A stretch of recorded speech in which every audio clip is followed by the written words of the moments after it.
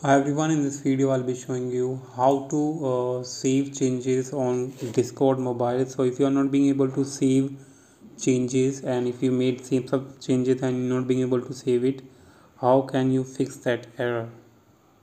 So if you change your details or in the profile, let me make some changes here.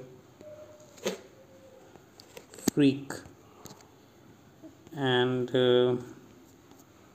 now let me click on save. I just saved successfully.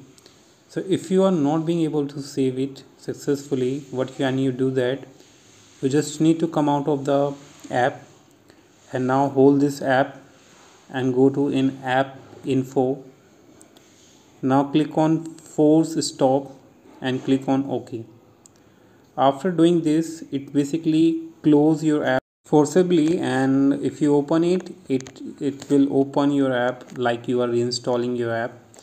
Now if you go back to your profile and go to in if you go to into profile, and if you do some changes here, hello world, like I'm doing programming, and now you just need to tap on save again, and yeah, that's how you can do it. So I was also getting that problem, so I always had this solution in every app. Whenever I get any bugs or any error in any app, so I'll do the same trick to fix any app problem, like I also do in the Roblox app.